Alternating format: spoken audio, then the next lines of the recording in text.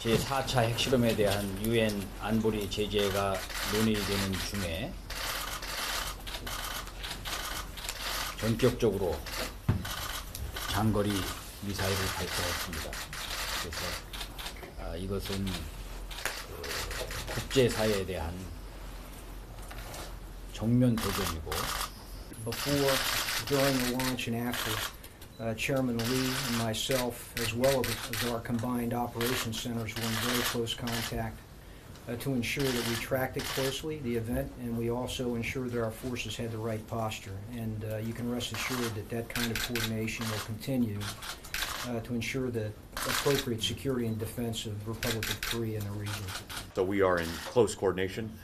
We completely agree with your sentiment that the way forward on this is close alliance cooperation across all instruments of foreign policy and national power, and we look forward to once again cooperating closely with our strong and stalwart allies here in the Republic of Korea.